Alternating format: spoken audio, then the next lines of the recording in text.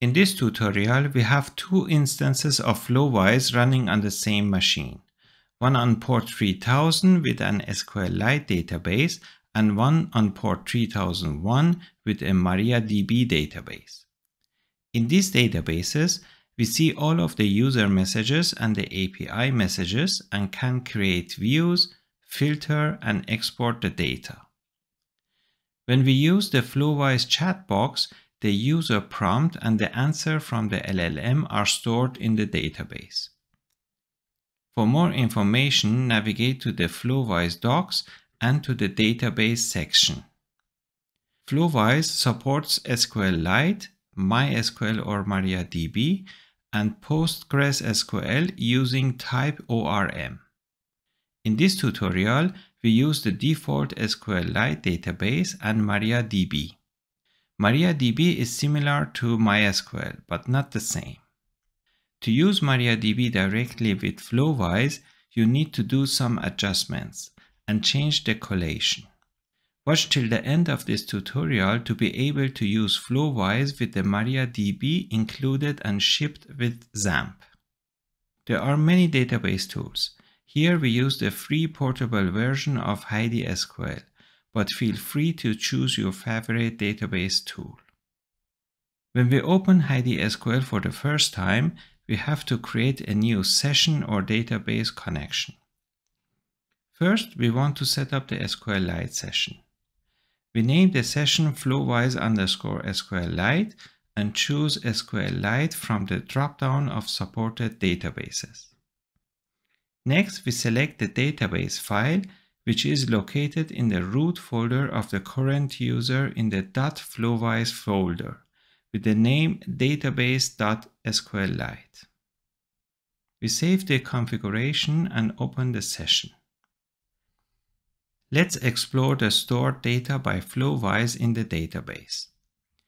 First, we have chat_flow table, where we can see the name of our chat flows and some UI configurations.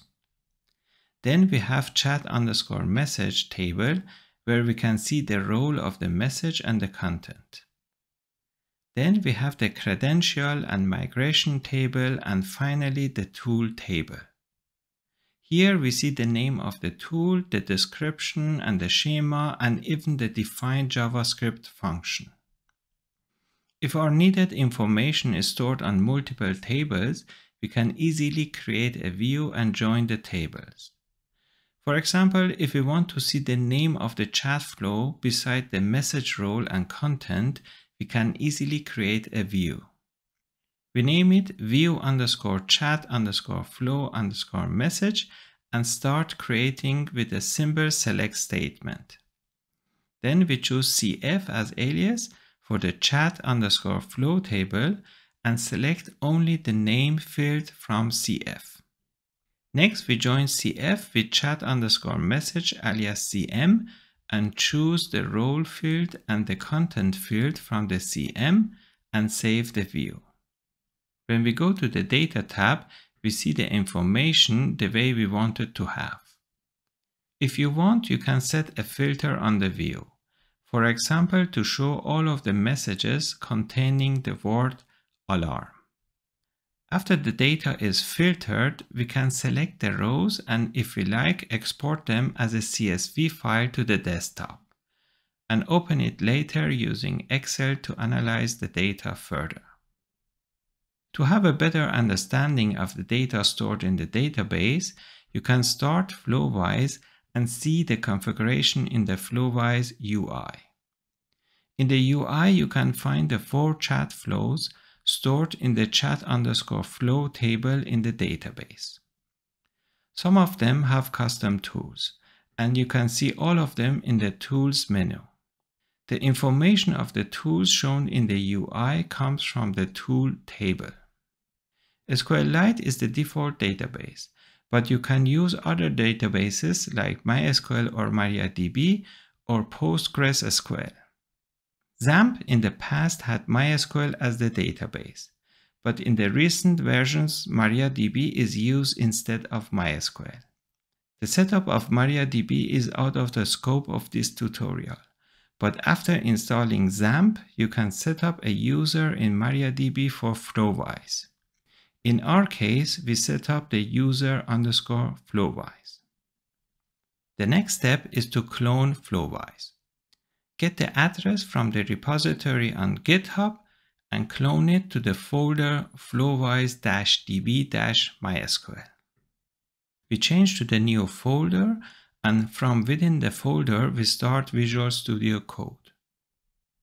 In Visual Studio Code, we navigate to Packages, Server, and copy and paste .env.example and rename it to .env. Here, we define another port like 3001 and enter our MySQL or MariaDB configuration. Use the user_Flowise for database user and Flowise for database name.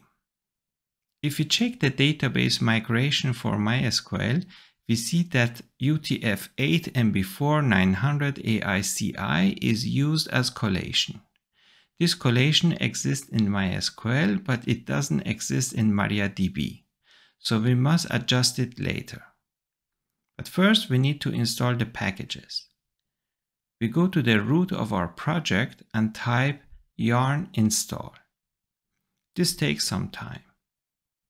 When all of the packages are installed, the prompt comes back and we can clear the screen. Before we use yarn build, we need to set up our database. Otherwise, we get some errors when we start Flowise. So we open HeidiSQL again, and this time we create a new session to our MariaDB database. We save and open the connection. We create a database and give it the name Flowise, just like our configuration. If you use MySQL, you can choose the collation UTF-8 MB4 900 CIAI as used in the migration script. But if you use MariaDB, this collation does not exist, and we need to choose UTF-8 MB4 Unicode 520 CI instead and create the database. Back in Visual Studio Code, we search for UTF-8 MB4 900 CIAI and see it is used 4 times in one file. We open the file and use Ctrl-D to select all 4 occurrences and change all of them together to the new collation we used in MariaDB and save. Now you can use yarn build and wait till the build process is finished. After the build is finished and the prompt comes back, you can clear the screen and type yarn start. Please notice that this instance of Flowise listens to port 3001 and uses MariaDB as database instead of the default SQLite.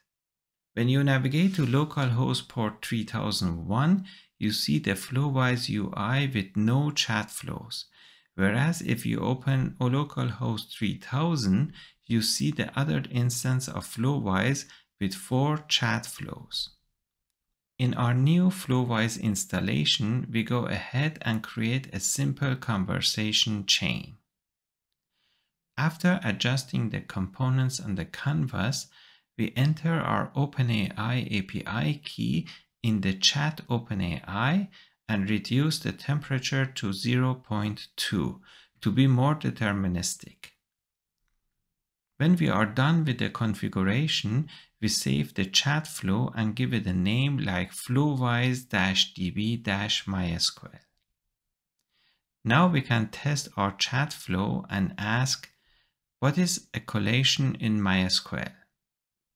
And get back some information from ChatGPT about collation and why and how we use them. Next, we ask the differences between the UTF-8 MB4 900 CIAI and UTF-8 MB4 Unicode 520 CI. And again, ChatGPT patiently explains us the differences and when and how to use them. Now that we have a chat flow and some messages on the new Flowise installation on port 3001, it's time to check the databases and compare the tables. We can first open our session to the SQLite database and then add the session to our Maria database in the same window so that we can easily compare them together. In the MariaDB database, we have only one chat flow, whereas in the SQLite database, we have 4 chat flows. There are a lot of messages in SQLite database, and in the MariaDB database, we only see 4 messages about collations. To wrap it up, Flowise stores the data used in the web UI in a database. It can store this data in different kinds of databases using type ORM. The default database is SQLite, located in the root of the current user in a folder called .flowise. You can simultaneously run multiple Flowise instances with different databases. You can create views, query, filter, and export Flowise messages without using any tokens.